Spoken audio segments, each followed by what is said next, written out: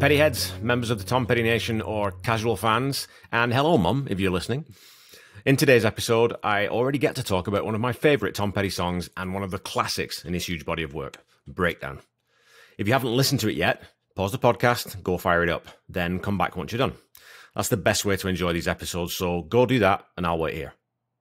Dramatic pause. You're back? Excellent. Then we may begin.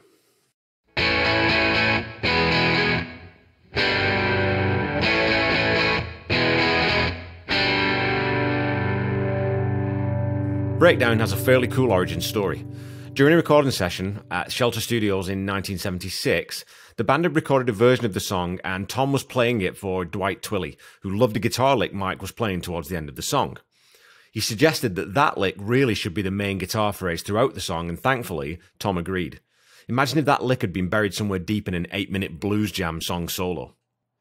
Phil Seymour, from Twilley's band, who was also in attendance, provided the groundwork for the background vocals, and the song started to take on a new shape. The story goes that at 2 a.m, Tom called the band back into the studio to re-record the song based on the new arrangement stemming from these conversations. This is a good early example of Tom's willingness and good sense to take ideas from anyone, anywhere, if he felt that they would serve the song well. The new take came in at between 7 and 8 minutes, and I suspect that this would be the basis for the way the song was played live from there on out. Remarkably, Denny Cordell managed to find a way to edit that down to a mere 2 minutes and 39 seconds. I had to read that a couple of times when I was doing my research for the song, as it's so iconic and so dramatic in its feel that you can easily forget how short it is. It feels so much grander. Breakdown was also the song that early champion John Scott would push hard to DJ Charlie Kendall at KWST in Los Angeles, convincing him to go see the Heartbreakers live at the Whiskey and getting an agreement from Kendall that night to play Breakdown on the station. A quote from Warren Zanes' excellent biography really captures what most fans feel about the band. Talking about John Scott's relentless promotion of the record, he says, "There was no label president urging him on, no budget to sponsor his passions. Scott was working from instinct alone. He'd fallen for a rock and roll record." How true is that for most of us? We've all fallen for rock and roll records. I've been doing it since I was old enough to put Paranoid or A Night at the Opera onto a turntable. Due to the new exposure that Scott's promotion and the radio airplay that resulted from it, Breakdown was re-released, and finally the band hit the Billboard Top 40. Hopefully, I'll have a chance to get John onto the podcast at some point to discuss the album and what it still means to him. I'd be willing to bet that he's just as in love with it now as he was back then. So the song was re-released in October of 1977 after an initial January release, and the rest, as the old saying goes, is history. It really is incredible in hindsight that neither American Girl nor Anything That's Rock and Roll charted, or that the entire album was basically ignored by everyone on its initial release. Okay, let's get into the actual song. Breakdown is another track that doesn't come in on the 1. Stan Lynch's subdued drum part takes the lead as the song opens on the 4, accompanied by Ben Mont's chilled-out organ bass line. That drum intro was usually extended live, and Stan often added quite a bit of extra sauce into it in the early days. Go to YouTube and watch the evolution of that from 1978 to 1985, and then contrast that with the way that Steve Ferrone plays it on the 40th anniversary tour, far cleaner and leaning on that backbeat snare more. The song flows like a slowed-down blues shuffle, stripped back to the absolute bare bones. If you close your eyes, you're instantly transported to a small, smoky bar room with a low stage tucked into a corner. There would be pool tables and arguments and a few people watching impatiently for the band to start. The song leaves you hanging for a couple of bars of just drums before the guitar comes in and the bass sits unobtrusively matching the kick pattern. Guaranteed in that dive bar, as soon as Mike Campbell cuts into that iconic riff, heads would turn, chatter would stop, and everyone would now be watching the band wrapped. The lyrics are pretty self-assured, bordering on cocky when you think about them. It's alright if you love me, it's alright if you don't. I'm not afraid of you running away, I get the feeling you won't. The not-so-subtle implication here is obviously that the protagonist is irresistible, and that sooner or later the object of their affection is going to realise that and succumb to their own feelings. It really is a seduction song, and a powerful one at that. I think it's safe to say that anyone with any sort of musical sense about them should have known or would have known that this track was special the very first time they heard it. Couple of vocal performance that has no little amount of swagger, which matches the confidence of those lyrics, with an incredibly mature, restrained instrumental arrangement, and you would have recognised instantly that these guys were not just a flash in the pan. Again, in Warren Zanes' biography, Petty, he remarks that Breakdown had as much space as green onions. The Heartbreakers often revealed who they were in what they didn't play. It set them apart. I think that's an idea I'll definitely return to over and over throughout the catalogue, as it's one thing I've always loved about the Heartbreakers. They're not afraid to rock it out and to layer songs in complex ways, but they're always at their best, I think, when they keep things simple. I can't think of a single classic Tom Petty song that couldn't be played perfectly by a 5-piece band in front of a live audience. It goes back to that popular jazz saying, it's the notes you don't play that matter. That understanding of where to let the guitar lead, or let the drums lead, or let the vocal lead, are one of the real signatures of Tom's work throughout his entire career. Alan Bugs Weidel remarked that Tom and Mike had a different mindset to a lot of up-and-coming rockers and weren't just focused on scoring as many chicks as possible. They were mainly focused on the music, and Breakdown is a serious statement of intent from a new band. Ignore us at your peril. With that sentiment in mind, and listening to that vocal delivery, again it should have been obvious that this was a singer who could find the emotion or feeling in any song and inhabit the character of it.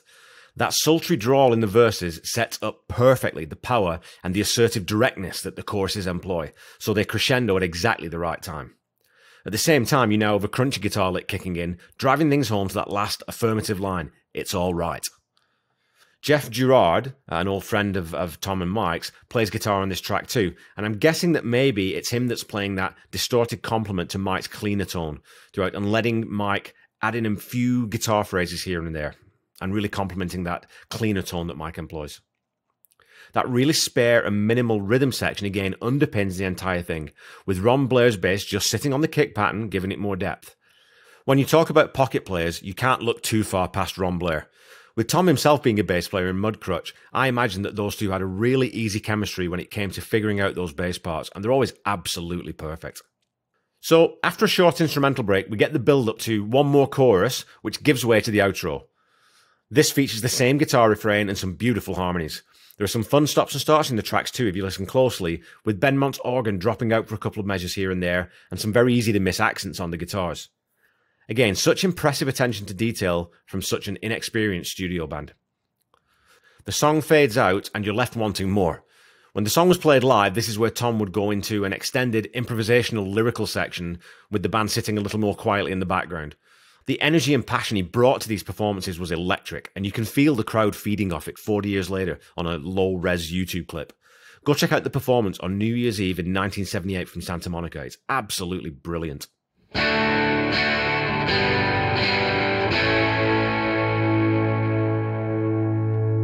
Time for some Petty trivia.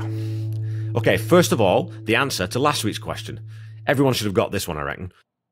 The question was, which song, which was the most frequently played live song in the Tom Petty and the Heartbreakers catalogue, was the last song he played live on September 25th, 2017? The answer, of course, is American Girl. Easy peasy. So on to the question for this episode. The Heartbreakers' 4-song set at Live Aid in Philadelphia in 1985 followed the performance of which 27-year-old who would go on to become one of the biggest female performers in the world? Back to the song. After the Whiskey gig, when John Scott went backstage with Charlie Kendall to introduce himself to the band, he excitedly proclaimed that he was going to break the Heartbreakers record nationwide. Tom's response can be forgiven, I think, especially in light of how he came to be very wary of anything to do with the business side of music. Having just come off stage, he was likely still wired and not in the mood to be bothered by promoters. He simply said, "Bugs, escort these children out of here." As they were being escorted out, Scott told Tom that every time the Heartbreakers heard Breakdown on the radio, they'd have to think of him. A pretty bold statement, but one that was absolutely true, and one that ended up with a well-deserved apology from Tom. During the Heartbreakers' final show at the Hollywood Bowl, Tom dedicated I Won't Back Down to John, in a wonderful acknowledgement of the commitment he'd shown to the band. A commitment that Tom embraced and appreciated once his initial reaction was shown to be a little unkind. Breakdown went on to become a live staple for decades and sits in that classic 70s rock canon alongside any of the great songs of that decade. It's most definitely a favourite of mine, and I can't rate this song below a straight 10. It has everything. A killer all-time classic hook, a sensational vocal performance, and the most important trait in a classic song, longevity.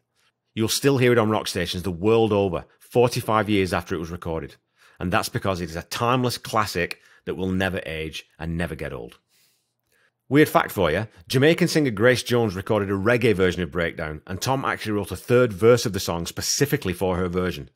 It was released as a US-only single in July 1980, but it didn't chart. It's actually kind of hard to listen to given the brilliancy of the original, and I don't really care for her delivery of the lyric. Okay, next week's episode will cover Hometown Blues, and Donald Duck will make an appearance. If you don't know why that would be, well, you'll have to tune in to find out.